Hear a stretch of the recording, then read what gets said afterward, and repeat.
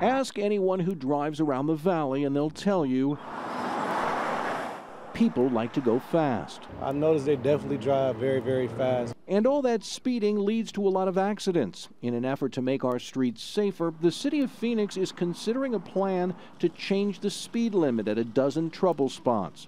11 areas would see the speed limit drop either 5 or 10 miles per hour.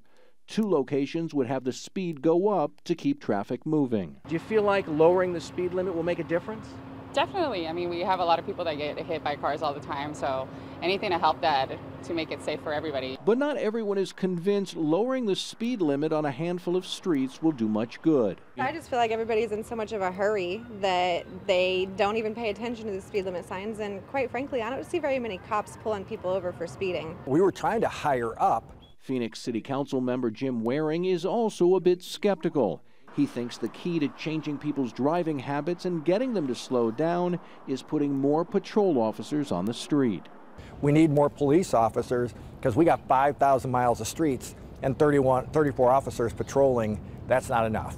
The signs are fine, but if people don't believe the signs are going to lead to any kind of sanction, then for those who don't care, they're going to just keep doing what they want to do. A city council subcommittee will vote on the speed limit changes tomorrow. If approved, the vote will then go to the full council. Jason Berry for Arizona's Family.